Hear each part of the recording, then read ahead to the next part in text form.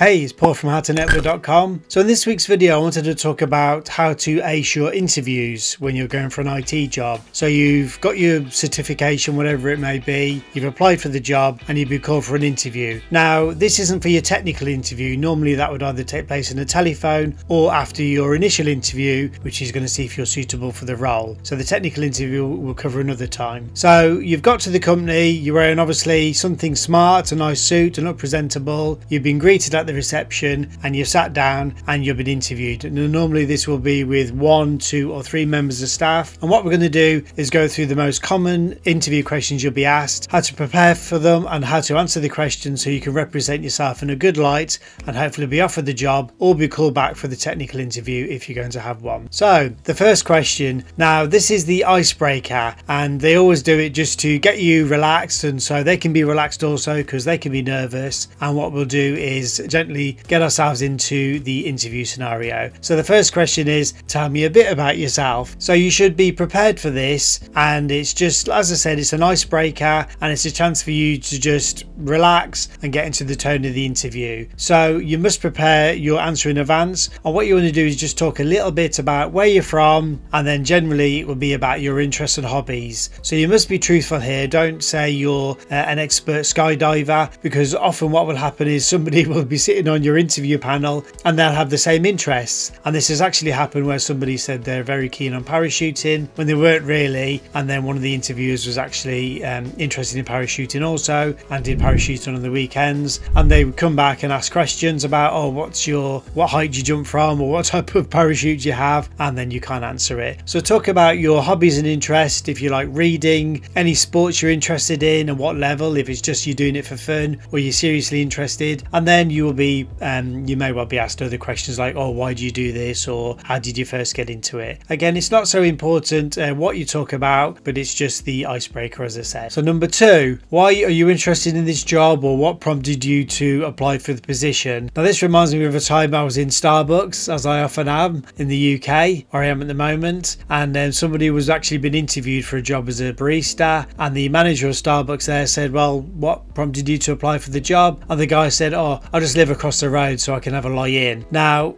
obviously be honest, but answers like that aren't going to really help you. What they're more looking for is, you know, you've read the job description, what's involved, and they're looking for some sort of researched answer as to why you're particularly interested. So talk about your career goals, your ambitions, what it is about the company that appealed to you. If it's something particular about the role, like you like working in a dynamic environment, something stressful, something where you have to learn a lot of new things. If you're interested in interfacing with your with customers, or if you're more interested in learning coding, security, that kind of thing. They just want to know that you're motivated, and that will make them more motivated to ask you more questions and possibly and hopefully at the end offer you the job. Number 3, what can you tell us about the company? What can you tell them about the company? Well, obviously before you apply for the job and before you go for the interview, you want to start doing some research into the company. So the first place to go is their website. Just read about what they're interested in, what career,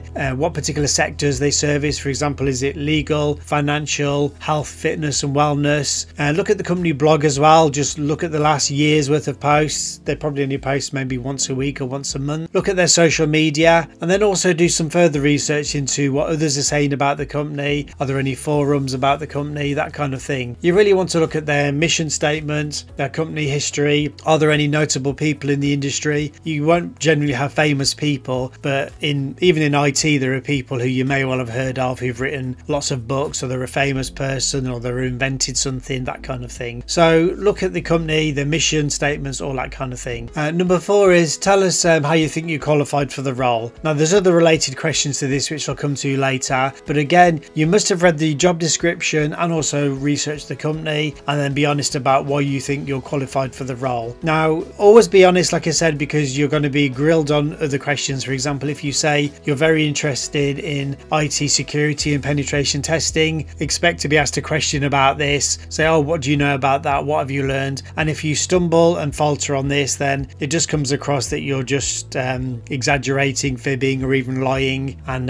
it's not going to represent you in a very good light. Question number 5, tell us about any mistakes you've made in the past at work. There's other questions that are related to this, but this is a trick question happen. So what you shouldn't be coming back with some mistake you made that crashed the entire network and made the company look embarrassed, or they got a fine, that kind of thing. You're more looking for silly mistakes you've made. And I'll give you an example of one I made. I was working at Cisco TAC years ago, helping a customer configure an access list. I had them on a call. I was configuring the access list, and then I actually just made a mistake and I locked myself out of their router. So it's a silly mistake. We all laughed about it on the call, and I actually talked them through how to let me back in. So this is the kind of thing you're looking at, where hopefully it's a funny situation rather than something that you caused a serious problem. So number 6, the question, something like, tell us about any weaknesses you have. Now, I always believe in being honest, but you don't want to undersell yourself. We've all got character flaws, and we might get stressed or sometimes fall out with people,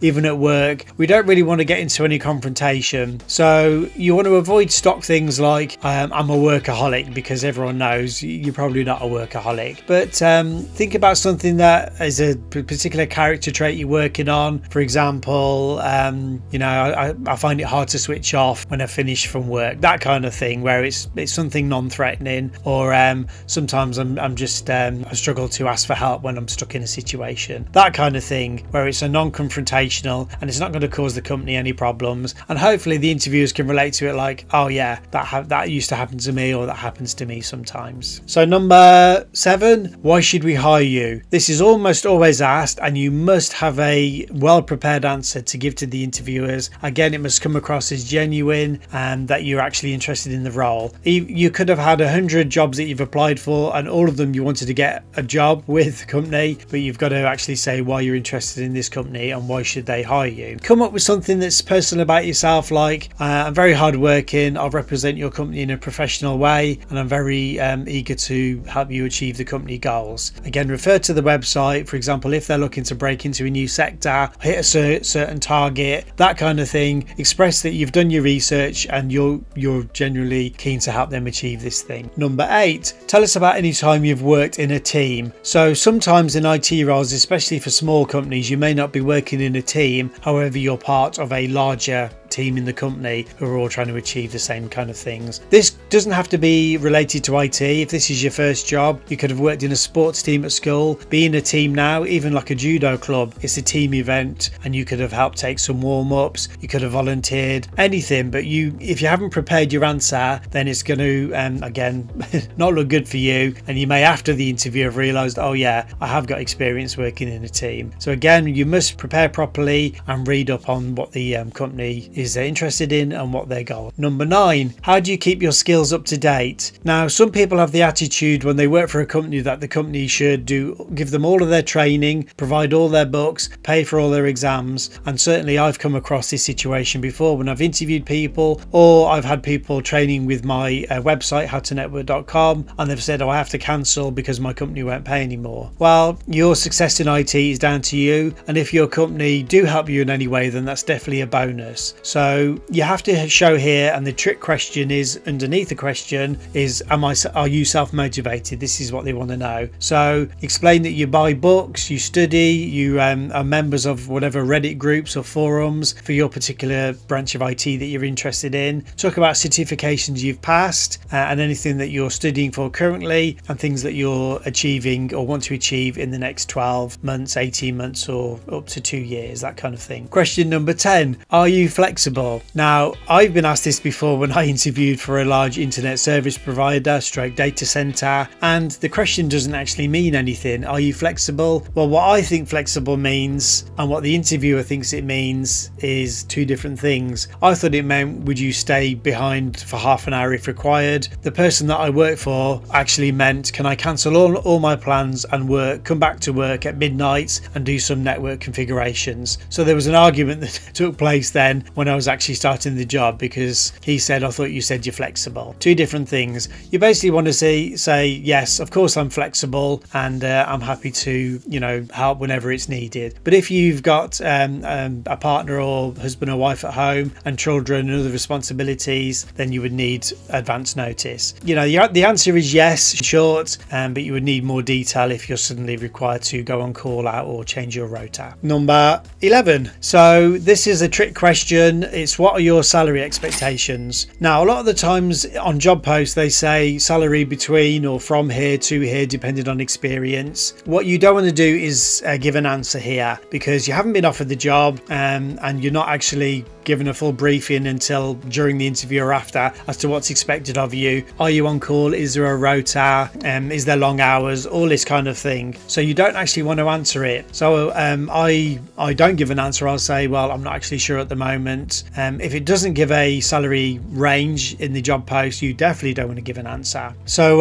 once when I was being given a telephone interview, I was asked what kind of salary I'm looking for, and I just blurted out something around $35,000 at the time. It was years ago, and the person interviewing me said, well, the job's actually offering 45. Now, I was lucky because that person was a former police officer and I was a former police officer, and they actually were recommended to call me by somebody else. So this person was on my side. Imagine if you'd said around 35 and then you find out everyone else you're working with is being paid 45. You'd probably be quite angry. So this is why we don't mention it. Also, you may well be in a position to negotiate if you're needed urgently, or you have some particular skill that's important to the company. For example, it's a networking job, but you've passed a project management certification. That's probably worth something extra to them. So I've often found that I'm working for more money than the people I'm sitting next to doing exactly the same job. Number 12, can you hit the ground running? Now, this is a bit of a red flag as far as I'm concerned, because what it may well mean is you don't get any training, you don't get any induction, you just sit on your desk on the first day and you start dealing with tickets. This is particularly problematic if you're in a customer facing role. When I sat at my first day working for Cisco TAC, I was told there was a live phone call, there was a